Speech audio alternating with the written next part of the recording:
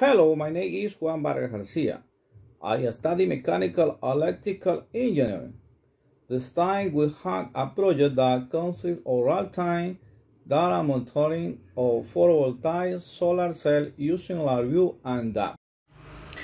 On the screen on the guide the VA words, you are emulating a short in DAQ 24 solar panel. QCJ, this is the solar dashboard, and the brightness of the sun controls the intensity of the graph when you run on. And the brightness on the sun is maximum 100%, and then it goes and generates more energy. You can also control the number of solar panels if you only have one solar panel. The only one that generates 0.24 kilowatts, and you have up to 100.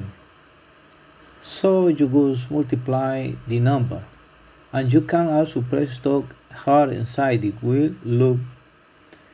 Notice that the panel number is controlled by this multiplier. Here you have the kilowatts hour that have a multiplier. You have the brightness on the sun, and everything continues here to generate the energy that the solar generates. I use a loop while which informs under while loop structures. I use the idle parent below signal process, which signal and parent generation is not the same way as the example.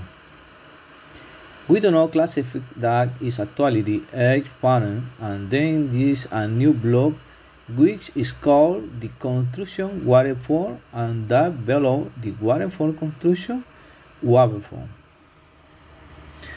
Other than that, you should be fine to keep cleaning good. How is the white soul wheel? Let's demonstrate that very quickly. The word waveform you put in here, you strike in those lines. Click the attributes and select DT.